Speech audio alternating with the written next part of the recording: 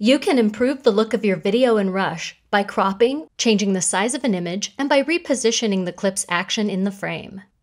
I'll create a new project and give it a name. I have a media folder on my desktop, so I'll quickly select these clips in the order I want them to appear in a new sequence and press Create.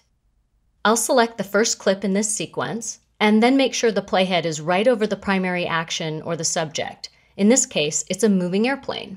Now I'll go to Crop and Rotate to open the Transform panel. The basic controls let you adjust the position, scale, and rotation of the clip. I like to start with Scale because that will affect how I want to position the subject in the frame. With Maintain Proportions checked, I'll drag the width slider to the right to increase the size of the image. You can also type a numeric value and press Return. Unchecking Maintain Proportions lets you adjust the height and width independently, allowing me to stretch or squeeze the image. Before adjusting position controls, I'll move the playhead again, so it's parked right where the primary action ends in this clip. In this case, that's where the plane leaves the frame. Now I'll click the image in the preview monitor and adjust the monitor size to make sure I can see the thin blue boundary that outlines the edges of the clip. I don't want the action of the plane to end too soon, so I'll go to the vertical position controls and drag the slider left to raise the video image higher in the frame. As I drag the vertical position slider, I make sure the bottom corner points end up below the bottom of the frame, so my video fills the frame and there won't be black at the bottom of the clip. I can see this position change bought me another second of action before the plane leaves the frame.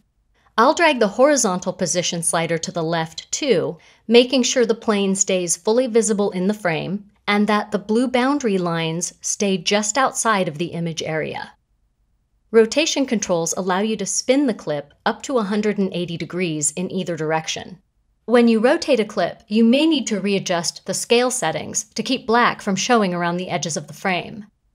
The original video files are never permanently changed, so you can restore the image anytime by pressing Reset to Default. Here's a cool tip. You don't even need to open the Transform panel to change scale and position.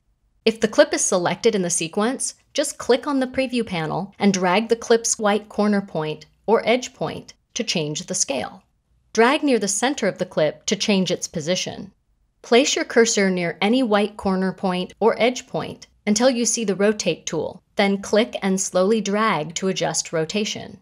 You can always press Command or Control Z a few times to undo these changes. Let's look at the advanced controls in the Transform panel. I always reset the basic controls before cropping. Under Crop, I'll type a value of 12 and press Return for both the top and bottom to create a widescreen look. I want to continue this widescreen look in the next clip. In this clip, the camera pans and tilts from the city skyline up to the subject's faces. Their heads are fully visible when the playhead is about a quarter of the way into the shot. I'll repeat what I did for the last clip and apply a value of 12% for top and bottom cropping. Uh-oh, it now looks like I've cropped off these guys' heads. If I drag the playhead, you'll see their faces eventually come back into frame, but not until playback is halfway through the clip. So I'll try something different. I'll reset the advanced controls, and instead of taking 12% from the top and bottom of the clip, I'll take 24% from just the bottom of the image. Now I'll have to adjust the vertical position of the image so it matches the previous clip. I'll center this image by typing a vertical value of 670. You might wonder how I figured that out. I'm no mathematician. I use the opacity controls.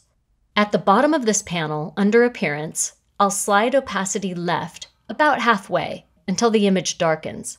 Back in the sequence, I'll drag this clip up and to the left and drop it on top of the previous clip.